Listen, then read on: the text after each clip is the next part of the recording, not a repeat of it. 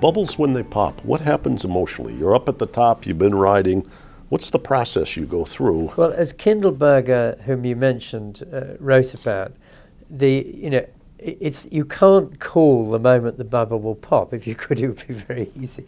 But what usually is happening is that you can see what he called, I think he called it stringency, but anyway, a kind of state of mind of anxiety and sort of backaches and things like that, where the market wobbles around a bit. It usually lasts for quite a long period.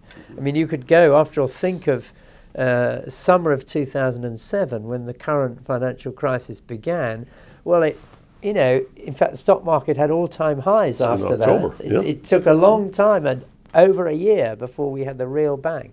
So it tends to go up and down where people try to keep it going, because, of course, to recognize the mess that as one got in, if one's portfolio is full of things that it shouldn't be full of, or etc., is quite hard to do. You also have to give up. You also have to take the risk that the train's going to go on without you. So there's a lot of forces that prevent people doing it, and the famous Chuck Prince remark about, we're still dancing. And so when it does happen, what happens is suddenly I think you do get this group feel, and it becomes realistic. That is to say, you get panic. And panic is an emotion that spreads very easily. That's how emotions work. They do spread like wildfire. And once, of course, it starts going down, then it becomes self-fulfilling. And these things, the panics tend to happen very quickly, whereas the going up process takes much, much longer, because it is, goes up with occasional downs. It's like the American cartoon, The Roadrunner, where the coyote chases the roadrunner and then goes off the cliff, stops, looks around, and then falls. And yeah, exactly.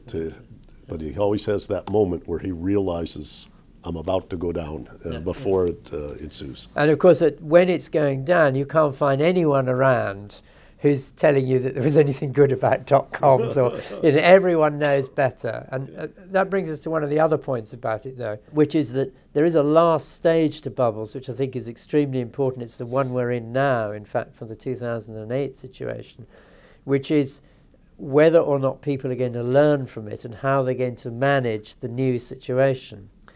And this is, I think, I write quite a bit about this in the book, because the typical response is to find people to blame. Now, of course, if there are people to blame, I'm not advocating they should be, not blamed. But blaming forms a function in which other people can put the problem somewhere else and not see that the whole system was involved in it, including ordinary people who maybe joined in some way. And so that is a situation which we won't learn from. It's a ritual of sacrifice. Exactly. A little bit like René Girard writes on violence and sacrifice. It's a very profound thing. But I think it's very unhelpful to really moving on from the situation. In fact, you once told me when you'd been at the Senate banking thing about how someone said to you, let's find some culprits. We can do this quick, or we can do this slow. And we need to do things slowly. And I think there's still an enormous need, which I write about in the book, for there to be a re-examination by all those involved, regulators and other people, as to really what went on in that period. Because people panicked for a bit. The people I spoke to, I've been back and talked with my INET grant, and they panicked for a bit, and some of them are still really worrying about it. But others, because the markets went back up, they sort of said, okay, fine, off we go again. And this is, if there are fundamental problems, this is not going to help us at all. There'll be another crisis. Let's go back to the scapegoats. People were actually quite relieved when Alan Greenspan said in a congressional hearing before Henry Waxman, I'm shocked, my model was wrong. Yeah. They actually gave him a break. They didn't then make him a further scapegoat. Exactly.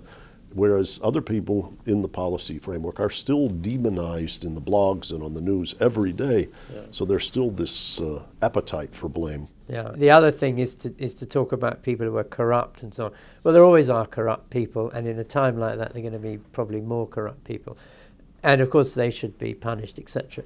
But that again, I think, is not the problem. I mean, one of the most interesting cases is Madoff, Mr. Madoff, who was a crook from the beginning to end. But the interesting thing was a lot of very intelligent, very thoughtful people believed it was possible to do what he was doing and took part in it for years. And that's what I would say, you know. And now, of course, then they get very angry with him and want to sue him and so on, which is understandable. But in fact, their belief that this was possible, that you can keep on winning like that, they weren't investigating sufficiently. There are very few people who've managed that in their lives.